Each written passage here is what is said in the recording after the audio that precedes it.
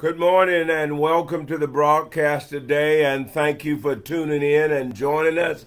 It is delightful to have you sharing the Word of God with us today. It's a beautiful day outside, and I trust that it's just as beautiful inside wherever you are, and we praise God for the opportunity to share His Word on this beautiful Wednesday morning.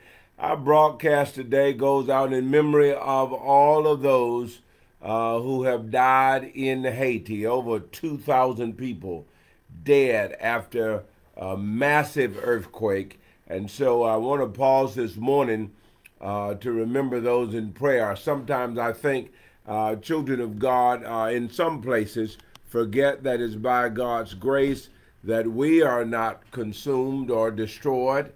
And so while that massive earthquake was there, it could have been where we are, and of course it could have taken our lives, and God has spared us. So I want us to do that. Let me just celebrate with you a moment and thanksgiving to our newly appointed Bishop George D. Crenshaw for the magnificent 155th anniversary service on last Sunday morning. We're going to be talking about perfect love today. Perfect love. What in the world is that? Perfect love.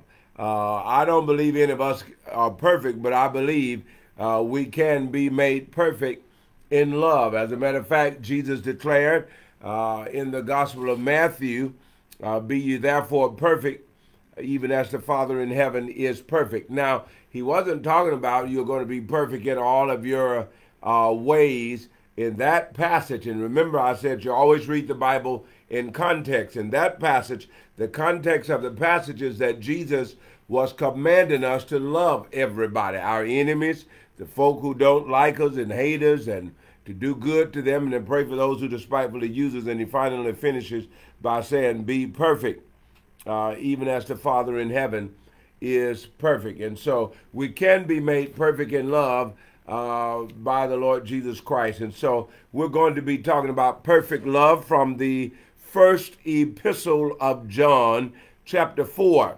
And I'm going to read a little bit more than the printed passage in our lesson plan because I just think it's important for you to hear. First John chapter 4, beginning at verse 1, is where I am going to begin today. But let's pray now. Father, thank you for the word of God and for the opportunity to share it again. It's a privilege as well as an opportunity. So use these moments, I pray, to bless the children of God and the people everywhere.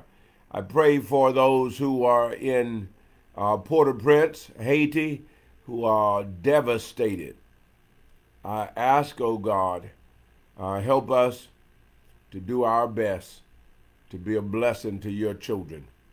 In the name of Jesus, I pray for their comfort, pray for strength. I pray for relief, for national and international relief for Haiti. In the name of Jesus, I pray for salvation so that if they don't know you, these relief efforts will bring them to the point of knowing the Lord Jesus Christ. And I give you thanks. I praise you now that you would give us your revelation and give us your insight. Give us humility of head and humility of heart so that we will not just be hearers of the word, but doers. In Jesus' name, amen. Perfect love. Well, I know that you say, I've had a perfect love. I believe all of my life, my mom's love, I thought was certainly perfect for us. And I'm sure my siblings would believe that. And some of us have fallen in love before, and we declare that that love was perfect, inasmuch as it was perfect for us. All right, maybe not for everybody else, but perfect for us. And of course, some of us believe we have loved our children in such a perfect way that is not without errors in our ways, but in love, being perfect in loving them. Now, we're going to begin reading, and there are a lot of different dynamics. Let me give you a little background because the first epistle of John, written in a time where the church had to deal with heresy, that is, doctrinal beliefs or beliefs that came against the standard doctrine, Christian doctrine of the church, heresy. And so, it's interesting. People will believe things so very quickly, even if it's not the truth. And it's so very easy for that to happen. And, a new wave of teaching comes along. It doesn't have to be based upon the Word of God. People will believe it very often, and it will have no real merit, no real significance, but people are still believing it. Well, in the time of this writing, they're dealing with the heresy of, and people saying Jesus has not come in the flesh, that he's not the Son of God, and of course they're dealing with the group that we call the Gnostics. The Gnostics. And Gnosticism focused on denying that Jesus had come in the flesh. They didn't have anything particularly good to believe about the flesh. But Jesus has indeed come in the flesh through the Virgin Mary. So see, that was at the crust of our basic doctrine as Christians. One of those big heresies, as you would call it, would be the belief of the Gnostics infiltrating into the church. I remember the late Bishop Richard Keith Thompson, I think, preaching a sermon at Lomax Hannon Junior College site in Greenville, Alabama, and it was an ordination sermon, a sermon whereby he was trying to encourage the new ordinands, or those who were being ordained. And he said, defend the faith. Defend the faith. I always see myself as a defender of the Christian faith. Not supposed to buy into everything. I'm supposed to weigh everything according to the Word of God. And it doesn't matter who says it, whether they are world renowned, or whether they are in the episcopacy, or whether if it was the Pope, and I'm not saying it is, if it was the Pope, everything gets weighed according to Scripture. It could be a very famous or pastor or a mega church pastor, but everything gets weighed according to the Word of God. And is it biblically accurate and theologically correct? And so we have to always look at it from that perspective. As a defender of this Christian faith, no, I don't just listen to what people say. I listen to what people say, and I scrutinize it with the Word of God to see if that's what Jesus has said, because ultimately it is only what the Lord said in this Word that counts. I've been teaching younger preachers since the last 33 years, and the last 30, almost 34 years now. And one of the things that I've always said to them as they would come to class with their homework assignments, one of the things I said to them, say to them early on, remember, when you're arguing from a theological perspective, remember, if your argument is not substantiated by the Word of God, grounded in the Word of God, I said, know before you get to my class, your argument is going to be considered invalid, and it will not have any merit. And so, as children of God, it's what the Scripture says to us that matters most. Now, I'm not going to say that everything somebody else says doesn't matter at all. I am saying what matters most to us is what is in the Word of God. And we've got to be sure that we stay in the Word of God, that we not only read it, but that we study, and we go to studies and we hear. And I want to encourage everybody to read the Word of God, but also to get into studying the Word of God with people who have studied, all right?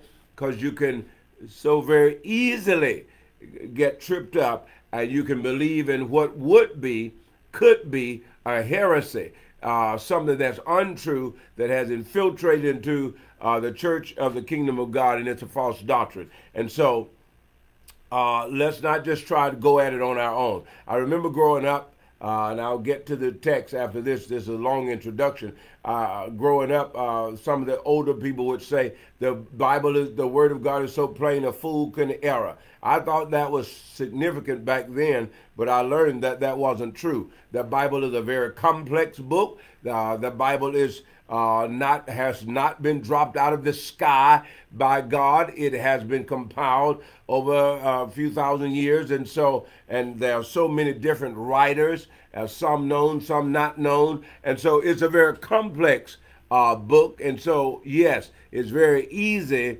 for us to err, you, for me, and for others. All right. Now, after saying all of that, the Epistle of John was written during a time where the church received adversity and where there were heresies going on in Christendom, all right? So that people were bringing false doctrine into the church, all right? Now, I'm going to begin reading at verse number 1 of the first epistle of John, chapter 4. Beloved, do not believe every spirit, but test the spirits to see whether they are from God. For many false prophets have gone out into the world. Now that's a big, big deal. I may have to do a verse by verse today. Test the spirits by the spirits. Now, of course, implicit in this is that we are born of the Spirit of God. So if we're going to test the spirits to see whether they are of God, we've got to be born of the Spirit ourselves, and we've got to have a good, solid foundation in the Word of God. That's important. There are many false prophets out in the world. Test the spirits by the spirits to see if they be of God. Now, people who are working against other people, whether they are preachers or whether they are members of the church, you know that's not God. God does not send us out to work against each other, all right, against the body of Christ. At the same time, he doesn't send us out to deceive and then for others to believe we're to just accept the deception and go on and act as though no deception is going on. That's not God either. And so you got to understand, you got to test the spirits by the spirits to see if the spirits be of God. Now look at the second thing. The second verse, it says there, actually the first verse, let me get the last part of that. Many false prophets have gone out into the world. Now, that's unfortunate, but remember, Jesus already said this in the Gospels, that there would be many false prophets. And so everybody is not offering the word of God. Everybody's not declaring the truth of Scripture for Jesus. Everybody does not mean to have Jesus' message and Jesus' kingdom to be advanced and furthered. You got to test the spirit. You've got to test the spirits. Listen, we've had some horrific things to happen in history right here in America and outside of America as well, because we've had, and I guess we forevermore are going to be talking about the Jim Jones deal in Africa, and we're going to forevermore, wherever it was, we're going to be talking about the David Koresh and the mess in Waco, Texas, and some things that happened in other places where people were lethally injected or where they ingested themselves with poison. Test the spirits. One, may I just say, as a preacher of the gospel of Jesus Christ, don't follow off blindly behind anybody. Okay, people say, well, you always have good things to say. No, I don't always have good things to say, but I can't publicly declare all of the things that I see and address with prophets and false prophets and preachers, okay? But I do know that everything that's out here does not represent the truth of Scripture nor the Word of God. And you pray for me. As my late sister would say, I don't see everything. I don't see perhaps a lot of things, but a lot of things I do see. And by God's grace, I'm trying to address those things, all right? So there are many false prophets that have gone out into the world. What's a false prophet? A false prophet is a person who does not represent the Lord Jesus Christ. He doesn't represent the Almighty God, all right? He or she could be ever so eloquent, ever so intellectual, They can be people who amass great wealth, and look like they are prospering according to a standard that is in the world. However, their message is false. Their way of living would be false, and what they are espousing to you would be false, and what they're trying to receive from you would be based on a selfish motive and selfish gain or selfish advantage. And so there are many false prophets out in the world. Now, let me hasten to say, let's not get this twisted, because those of us who work full-time in the ministry of Jesus Christ deserve to be paid, and we deserve to be paid well, I might add. It's quite insulting for some people to try and declare that the pastors of churches who work 56 hours a week and who have trained and who have done their due diligence don't deserve to make good salaries. Well, that's very offensive to me, because I don't know too many things that required intellect that I did not have the ability to do when I came through with Tumpka High School. I was contemplated on doing whatever I wanted to do because my brain was that good by God's grace. However, in my freshman year of college, I was called to preach, and that changed my whole life. And so I just detest when people act as though maybe somebody who has become a lawyer deserves to be paid more on a regular basis. I'm not talking about some high-powered deal. On a regular basis, or somebody who is made judge, or somebody who has become an MD or whatever the case is, or successful businessman, and then you relegate the preacher to as close to minimum wage as you can, or just a little bit above that. No, that's ungodliness to the core. We are supposed to be valued, and the Bible says the laborer is worthy of his or her hire, and let the elder who rules well be worthy of double honor. And so you can see that in Scripture, how people treated the prophet, the men of God, and some of the women of God, all right? So I detest that. That's not a false prophet just because the person wants to be paid well, wants to be paid professionally, and be in a financial category of others who have like time in degrees and training experience, all right? By the other side, you flip that over, and maybe you will get, maybe some preachers are just greedy for gain. They can never get enough, and they are always asking for more, and they will even hook and crook and slip and slide and deceive and thieve to get whatever they can put their hands on. Now, that is false, and God is not a part of that either. And so you've got one on one hand, one on the other hand, and we need to make sure we get it right, okay? So, a false prophet. There are many that are out in the world, so we know already there are false prophets in the world right now, and there are people who are on television and radio and Facebook and Zoom and conference calls, and they are deceiving many people with false prophecy. Let me encourage you today, and I didn't mean to talk this long about false prophets, but this has bothered me a long time. You should always hear the sermon, hear the teaching that is being made, and then go back and examine it with the word of God and see if that's what the Lord is declaring, and see if whether they have been accurate in declaring the word of God. Somebody was reading something not too long ago in a meeting that I was attending, and when they finished reading what they were reading, and say, see, and here it says it right here. And I said to them, you didn't read all the passage.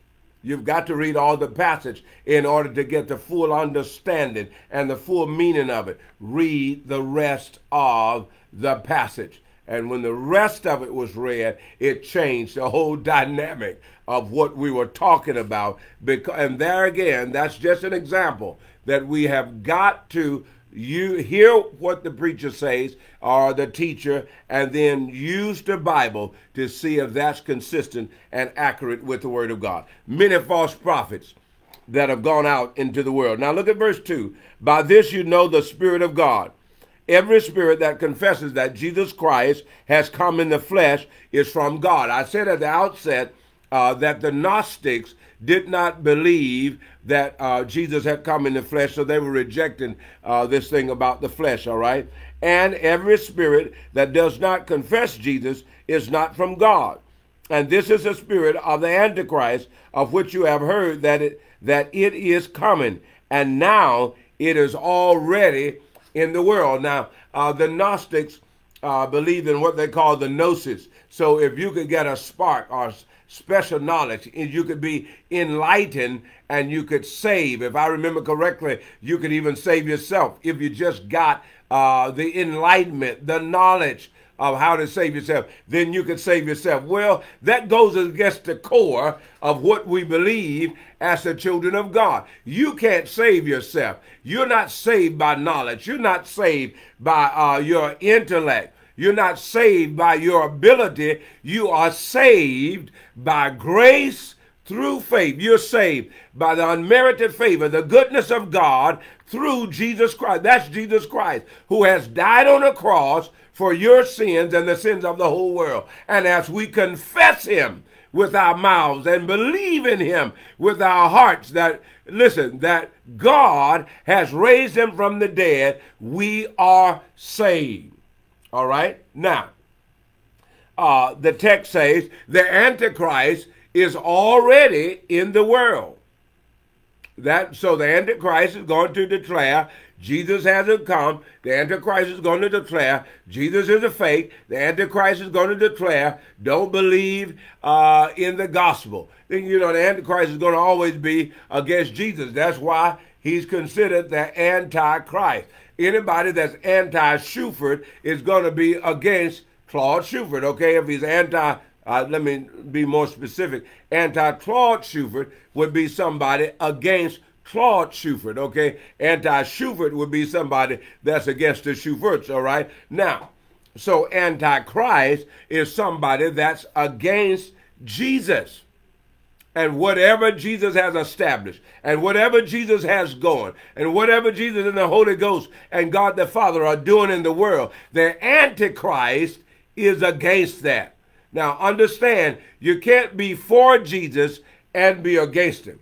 You remember the disciples saw somebody, thinking in the Gospel of Luke, casting out some demons, and they forbade him. And they came back and told Jesus, we saw some men casting out demons in your name, and we told them to stop it. And Jesus said, leave them alone. Those who are with me are not against me. Those who are for me are not against me. The Antichrist will always be against. That's why he's anti. He'll always be against Jesus. Now, look at the next verse. Jesus says, Antichrist already in the world. Verse 4, little children. I like this. I got to come back to that. Little children, you are from God and have conquered them. For the one who is in you is greater than the one who is in the world. Now, little children, I love this passage because sometimes it's just necessary that we are reminded that we're not grown when we come before God. Now, I know sometimes we've tried to act grown, as Job did.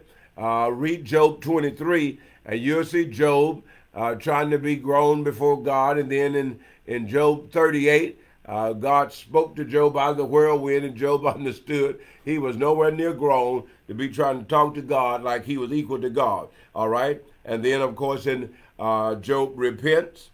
In Job 42, God restored Job and gave him twice what he had after he had repented and gone and prayed for his friends, Eliphaz, Bildad, and Zophar. Now, we're little children.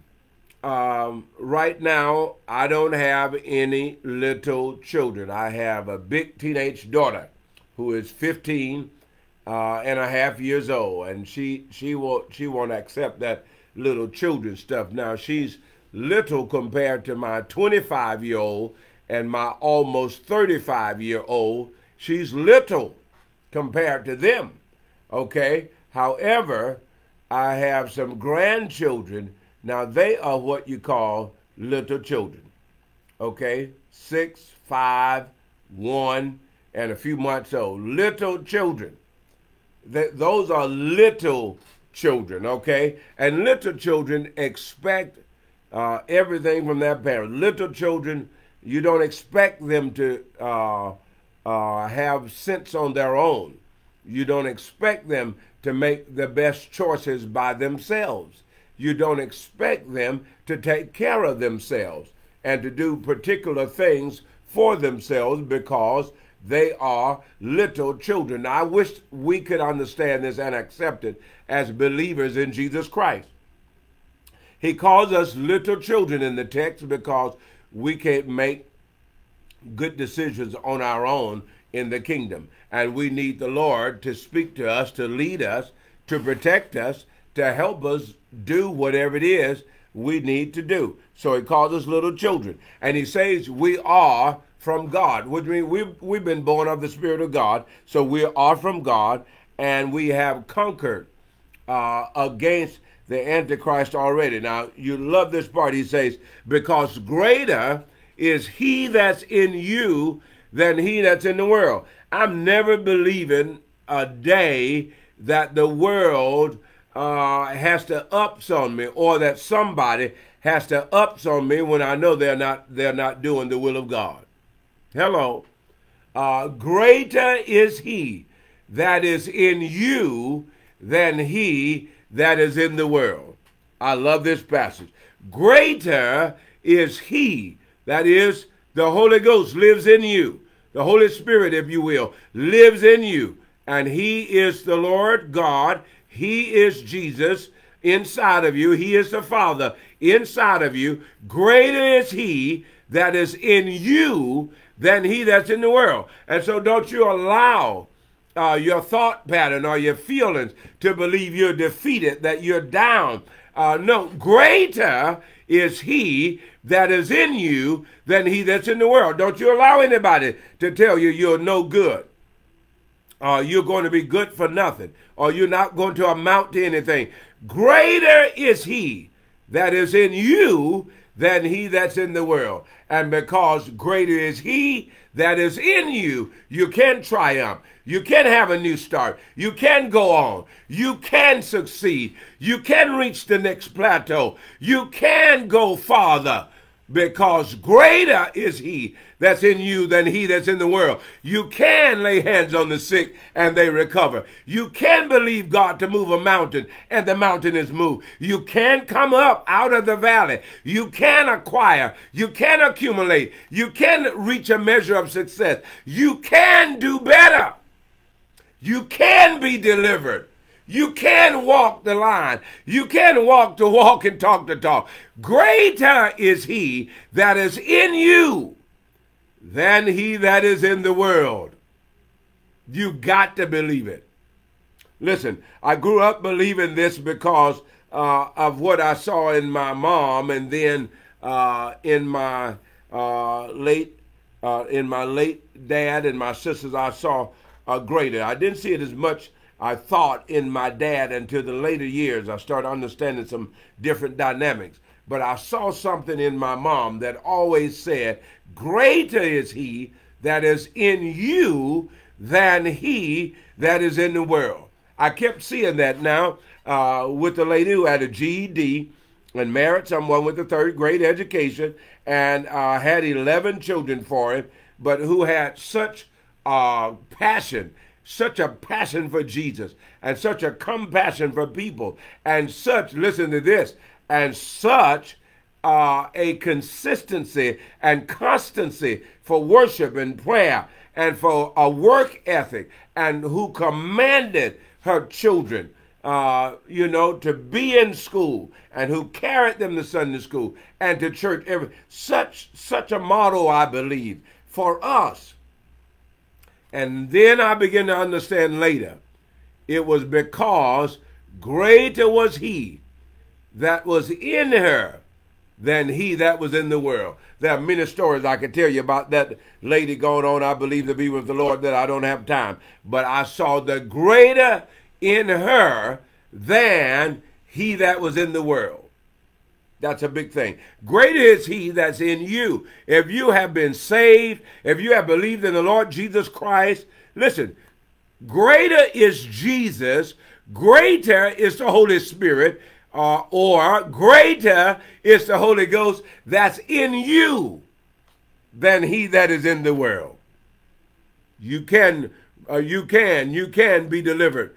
You can be set free. You can get over that addiction. You can quit smoking. You can quit drinking. You can quit whatever it is you're doing. You can quit shooting up. And the examples are all around us. Greater is he that is in you than he that is in the world. I've got a great friend who used to be a crack addict, a cocaine addict. And his mom and I would stand at the altar and pray for him, pray for his deliverance. And in time, it didn't happen just overnight, but in time, and I didn't know how bad it was. He wasn't my friend, and he wasn't even my church member. His mom was my church member, and we kept praying for his deliverance. And God heard our prayers. Not just mine, not just his mom, but he heard the body of Christ's prayers, praying for this man. Heard all of our prayers and delivered him. And he testified, what a great change. And now greater is he that is in him than he that was in the world. It can happen. It can happen. And it's a beautiful thing. Let me go on. Verse number 7. Beloved, I'm sorry, I didn't read all of what I was reading. Let's go to verse number 5. They are from the world, therefore what they say is from the world, and the world listens to them. Now let me pause here to say, be careful who you are listening to and agreeing with. And again, everything under the scrutiny of the Word of God, and everything is it substantiated by the Word of God? Is it really what the Lord is saying? Somebody said to me once, you're going to send all of our money overseas, or you're trying to, every time I turn around, you're talking about doing something for the folk overseas. And they had a little attitude with me. But what they needed was a different aptitude for the Word of God. Because the Word of God teaches us both to do home missions and overseas missions, to make disciples around us and to make disciples around the world. And so, no, I didn't spend more overseas than I spent around us. And somebody else said, well, you give more money to the folks that are strangers than you do to the members of the church. And they were just espousing their ignorance, because that is never the case. But I would never just care about the people I pastor. That would be against the Word of God. That would not be substantiated by the Word of God. You've got to care about the people I pastor or the people in the church with you, and you're supposed to care about the people who are in the community, and you're supposed to care about the people who are not in your community and who are not in your state, who are not in your city, your state, who are not in your country. Jesus told the disciples to make disciples of the nations. That's a big deal. That's a big deal. Get ready. We're going to Africa, hopefully in another year and a half, all right? Hopefully by then COVID-19 would have been conquered, all right? But we're to make what? Disciples of the nation. So you've got to be careful. The world says a lot of different things. You can't believe what the world says. You know, and sometimes, unfortunately, people who have gotten saved will say what the world says, and then that's confusing too, because they're not supposed to say what the world says. Let me go on to the next verse. I don't want to get bogged down on that. Verse 5 says, the world listens to the world. Verse 6 says, we are from God. Whoever knows God listens to us.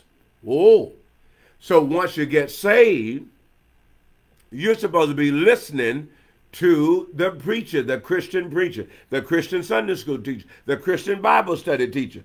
You're supposed to be listening to those who are declaring the Word of God. And people say, well, I really don't have time for Sunday school. I really don't have time for Bible study. Man, I got so much going on now. You don't have so much going on. You just don't have the right priorities. You don't have the right priorities and the right perspective, because whenever a believer puts Jesus on the back burner and puts the Word of God and studying and spiritual disciplines on the back burner, we have missed the mark. Because Acts chapter 2 and verse 42 says that the believers continued constantly, steadfastly. They devoted themselves in the apostles' teaching, into fellowship, the breaking of bread, and prayers. So that they developed a religious diet, if you will, a religious practice, a routine of hearing the Word of God, submitting themselves to the teaching of the Word. Whoever knows God listens to the preachers and the teachers of the Word of God. Wow. And whoever is not from God does not listen to us. From this we know the spirit of truth and the spirit of error. So people who say, well, I don't have to listen to you all, that's the Antichrist spirit. If you're a believer, you have to listen to believers who are teaching and preaching the unadulterated, pure Word of God. Yeah, oh, yes, you have to do that. Say, well, I got saved, I'm going home read my Bible for myself. And you're already confused, because the Bible never tells you to get saved and go home and read your Bible for yourself and ignore the rest of the body of Christ. See, that in itself is the opposite of what the Bible says. The man said to me once, he said, well, I go to Sunday school, but I don't go to worship. And he thought that was a big thing. And I said, well, you're not doing the right thing, my brother. You are not doing the right thing, because the Bible says, don't forsake to assemble yourselves together with the believers. And the believers worship and study and pray together. And he went on to tell me how bad some believers are and all of that kind of thing. And I said, yeah, there are imperfections in the body of Christ. That's without debate. But the body of Christ is still the best thing going in life. The Christian church is still at the apex of everything that you name in life. Take the Christian church out, and where would we be? With all of our imperfections, with all of the mess-ups, the sins, the mistakes, the embarrassments. Take the Christian church out. Tell me where America would be. If you think we're down now, you don't know what down is. We would be under the ground without the Christian church espousing and proclaiming the Word of God and living and practicing and serving in the name of Jesus. Take it away, and this country would go underground very quickly. Now, let me hasten. Verse 7 says, Beloved, let us love one another. This is the first epistle of John, chapter 4. Beloved, let us love one another, because love is from God. I wanted to get to this. We've got a Christian education song. We are one in the Spirit. We are one in the Lord. And we pray that all unity will one day be restored, and they'll know we are Christians by our love. That's an A.M.E. Zion song written by an A.M.E. Zionite. And they'll know we're Christians by our love. Not because we jump up and down and run around.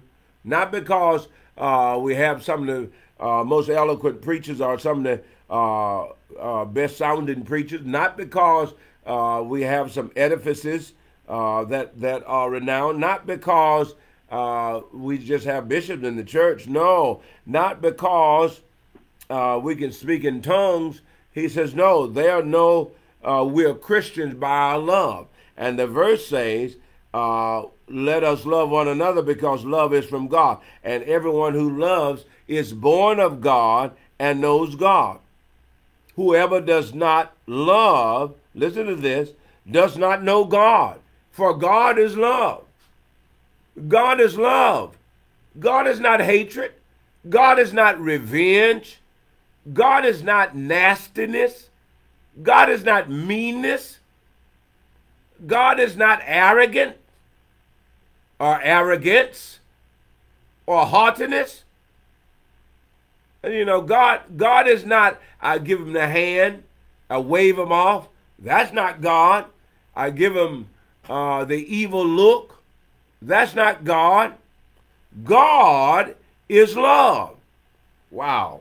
And you talk about a perfect love. Well, we're talking about perfect love when we're talking about God is love. In him there is no darkness. In him there's no evil at all. His love is perfect. Perfect love. You know, I can't say that my love's always perfect. No, I can't say that. I'm still working on it.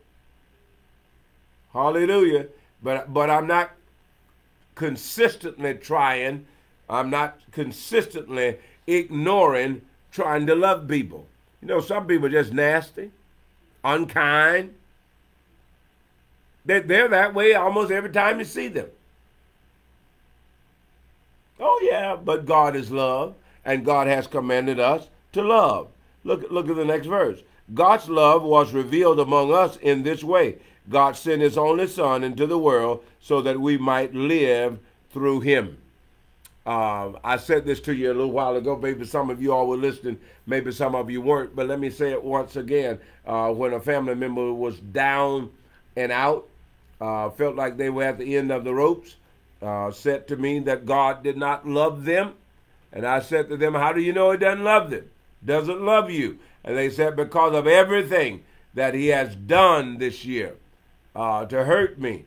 And I said, the symbol of God's love is not what God allows to come into your life now. The symbol of God's love, the demonstrative action of God's love is that Jesus went to Calvary to die for your sinful self. So you want to talk about whether or not God loves you? Go to Calvary.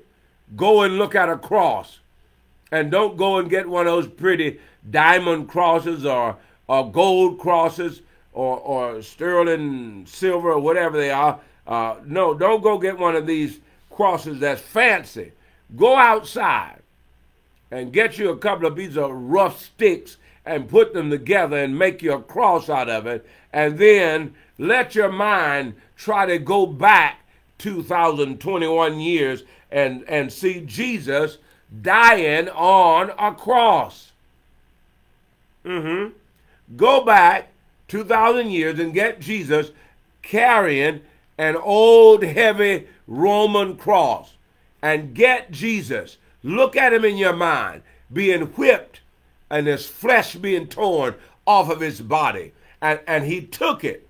And then the next day he went out bearing his own cross. And he went forth to the place called Golgotha, the place of the skull, or the place called Calvary, where they crucified criminals. And he had done no evil, and there was no deceit or guile in his mouth. He was sinless, but he went to Calvary to die for sinners. Sinners who needed to be saved, like you, like Claude Shuford, like the rest of the creation creatures in the world. There's the example of love, of God's love, demonstrated in such a dynamic and magnificent way that there is nothing you can name that will compare to that. Nothing. I know God brought him out of darkness into the marvelous light. He made a way. He's the way maker, the promise keeper, the light in the darkness, the miracle worker. He's all of that. But the ultimate of what God has done for you, and the ultimate of what God has done for me, and the ultimate of what God has done for every person created in the image of God, God sent his Son, Jesus. He died for our sins. Hallelujah. All right, let me get back. I'm about to start preaching. Let's see. It's okay if I preach a little bit anyway. All right, it's okay. Verse 10 says, verse 9 says, God's love was revealed among us in this way. God sent his only Son into the world so that we might live through him. Verse 10 says, in this is love, not that we love God. In this is love, not that we love God, but that he loved us and sent his Son to be the atoning sacrifice for our sins. Beloved, since God loved us so much, we also ought to love one another. No one has ever seen God. If we love one another, God lives in us, and his love is perfected in us. Now listen to this. Since God has loved us so much, we ought to be able to love one another. The passage says, since God loved us so much, we also ought to love one another. We ought to love one, and you know what it is to love somebody. You don't love somebody being nasty to them or mean. Or you're apathetic toward them. You just don't care about them. Or you're so snooty acted toward them. You don't want to be bothered with them, and everything else that goes with that. That's not how God treated you when we were sinners. Romans 5, we had that a little while ago. While we were yet sinners, Christ died for us. While we were yet sinners, Christ died for us. Now, let me hurry up and get to the latter parts. I don't want to miss the final verses. Verse 13, by this we know that we abide in him and he in us, because he has given us of his Spirit. Listen, Romans 5 again. He has poured his love in our hearts by the Holy Spirit. So listen, if the Holy Spirit lives in you, don't just walk around speaking in tongues. Speaking in tongues is good. Don't just walk around and exalt be carried away with miracles and things that are outward. Listen, if the Spirit of God lives in you, the real dynamic is how you love. How you love. That's the real dynamic. That's the one I try to work on the most. How do I love? And we have seen and do testify that the Father has sent his Son as Savior of the world. God abides in those who confess that Jesus is the Son of God, and they abide in God. So we have known and believed the love that God has for us. God is love, and those who abide in love abide in God, and God abides in them. So if you abide in God, you abide in love, and love abides in you, and you can love. But you can see some people not loving the way they treat other people. Love is not this scheming and deceiving and all this other stuff. Verse 17, and I'll end here with chapter 4. Love has been perfected among us in this, that we may have boldness on the day of judgment, because as he is, so are we in this world. Now, there are 2 more verses. I've got to skip over to chapter 5 and get these other 2 crown verses. Okay, 1 John chapter 5, verses 4 and 5. Let me read them to you. For whatever is born of God, it conquers the world. And this is the victory that conquers the world, our faith. Who is it that conquers the world but the one who believes that Jesus is the Son of God? Faith not only gets us saved by God's grace, but faith helps us to conquer the world, the patterns of the world, the things of the world. It's your faith. Faith brings us into a relationship with Jesus Christ, and it causes us to study and believe the Word of God. And that's how we conquer the world. There are always going to be patterns and systems in the world, always. There are going to be some good ones, and there are going to be some corrupt ones and some wicked patterns and systems in the world. There are always going to be those who are going to look out for themselves and not for the body of Christ. Listen, that's ongoing. But our faith puts us in a different place. Now look at your faith, and look at where you were before you were saved. Look at where you were before you were saved.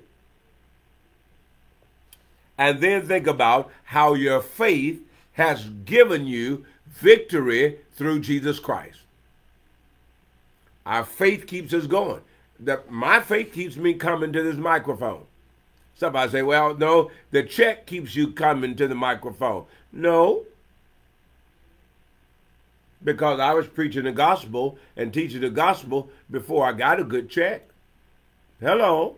And if I have to go back to that, I'll go back to that. My faith will keep me coming. My faith will continue to make me proclaim. My faith will push me forward to love, to care, because the word of God commands it so. And so, if we're going to have perfect love, we've got to allow the Spirit of God to live in us. And that means Jesus will live in us when the Spirit of God lives in us. And if the Spirit of God lives in you, you will love. Because Jesus will be abiding in you, the Father will be abiding in you, and God is love.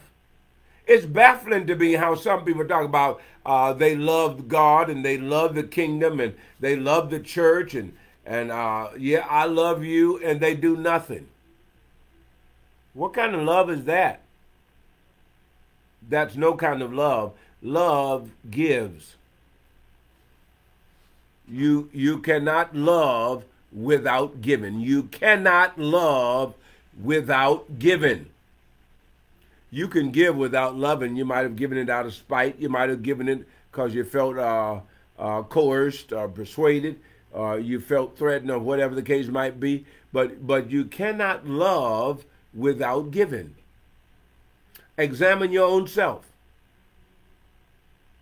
I've got to give my offering to Haiti because I love people. You can't love people without giving. Now, there are limitations. There are limitations. I can't give to everybody I see with a cup or with a piece of cardboard or a sign at all of these exits. They're there every week. I can't give to all. I don't have it. I can't give to all. Maybe I could give all $1. So I try and give as I'm led to give or moved by the Spirit of God to give in those cases. And that's every month, basically. But you cannot love without giving. You give time, you give emotions, you give money, you give service, you give advice, you give care, you give concern, etc. It's impossible to love without giving. Our lesson was entitled Perfect Love. That's the love Jesus has given us, that God the Father has given us, that the Holy Ghost gives us inside of us. Because when the Spirit of God lives in you, you have love in you, abiding, operating, prompting you, moving you forward to do good in His name. Father, I want to thank you for the lesson today. I know that the early church had to deal with all kinds of false doctrines, and sometimes they erred, and sometimes we've erred, and we have to deal with false doctrine. But I thank you for your love. You've never thrown us away. You've never ignored us. You've never, ever ceased to bless your church, your believers, your universal body of Christ, with all of our various styles and cultures and with our isms and our traditions and customs. You have never ceased to bless us. We're just glad that we're your children, and that we're glad we don't have to be the same. We can have different styles. We can have different cultures, as long as they are substantiated with the Word of God or by the Word of God. We're glad we don't have to be the same racial color or skin color. We're glad we don't have to have the same ethnicity, and that we don't have to be from the same social or socio-economical or educational group. we're glad that you've got people all around the globe, some at the in the higher echelon of society, some on the lower levels in society, some in between. And we're glad that some are a part of the intelligentsia and the business world and the judicial system and the governmental system, oh God, even the executive branch of government. And then we're glad that there are what we call common laborers. For the common laborers really cause us to be who we are, because while we might have come up with a great idea of what would we be without laborers. So I pray, oh God, for all of us that we would treat those who are around us as we want to be treated. Help us to love like you love, and to lavish people in love, even as we prayed and read last week, to move one another, to love and to serve. And so I pray for us, because we're always challenged to be better. Help us to be better for the kingdom. In the name of Jesus. Help me to be better for your kingdom. I give you thanks. In Jesus' name, amen. Well, my friends, I guess that's about it for today. I'll be back tonight with the Lucan study.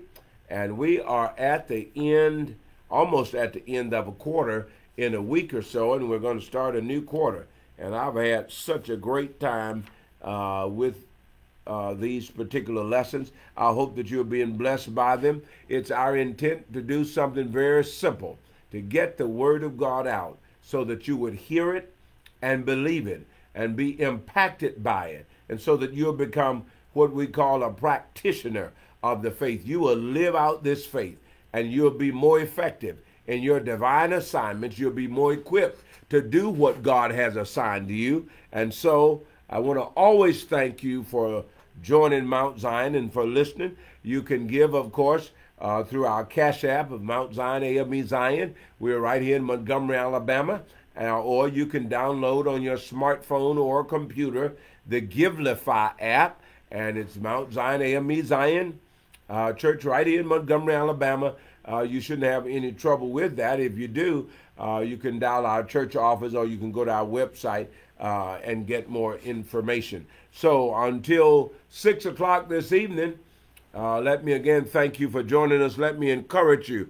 Keep praying for the people in Haiti. Keep praying for us, and that this violence right here in America and in Montgomery, Alabama will cease.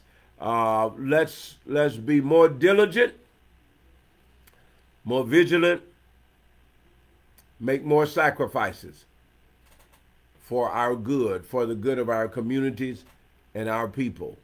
Until the next time, Claude Shuford and the members of the Mount Zion African Methodist Episcopal Zion Church. That's a long name, but remember there are two Zions in it. It's Mount Zion African Methodist Episcopal Zion Church. And since I've got a minute left, we are African because of our descent, but we were founded in New York City, New York, in 1796. Now we are on 5 continents and about 25 countries or more around the globe. I've got to count them again now. And not only that, we are Methodist because of what we believe and our discipline. We are Episcopal because we are governed by bishops, and we are Zion because we're the children of God, the people of God. Mount Zion, AME Zion Church, Montgomery, Alabama. Until the next time, Claude Shuford and Mount Zion, God bless you. Have a great day.